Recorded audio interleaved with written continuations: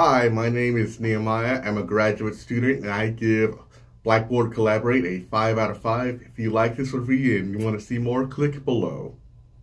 So here at my school, we use Blackboard Collaborate as a way for all the different students who connect, especially a big time during the COVID pandemic where a lot of students weren't even allowed back in the country. Some students weren't able to actually be there physically in class. So our teachers decided, why don't we use Blackboard Collaborate to connect all the different students together? We're using the various video and audio programs that allows us to communicate. They can chat with each other. They can listen to the presentations. The teachers can give out assignments. They all work together in one location online.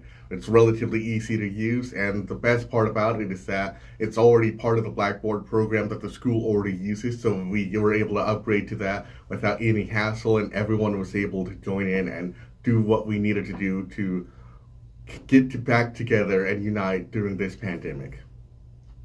During COVID, there was a lot of different video avenues and presentations that we looked at and tested. I used certain ones like Zoom for my private stuff, but when it comes to schooling, I think Blackboard Collaborate blows everything out of the water, especially when it comes to doing presentations, screen sharing, the amount of people that can actually be inside of these conferences, be able to work and talk with each other. In fact, one of my best moments when I thought about Blackboard was being able to do a presentation while in class, but allowing that video and the PowerPoint slides to be put inside of Blackboard Collaborate. And that allows the other students who were not there to be able to watch and hear my presentation and also follow along with the slides. Other programs you can screen share, but it doesn't have that vitality and that connectability that Blackboard Collaborate had. So the quality and the ease of use was what made Blackboard Collaborate stand out above some of the other software that I have used for other various reasons.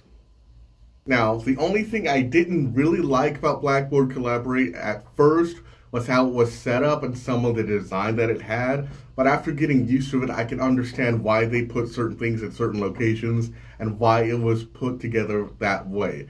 Now, I may not personally like it, it does make sense, and I feel like other people may enjoy it more than I did. But again, the software and program works exactly as it needs to. It just could look a little bit different if it was up to me.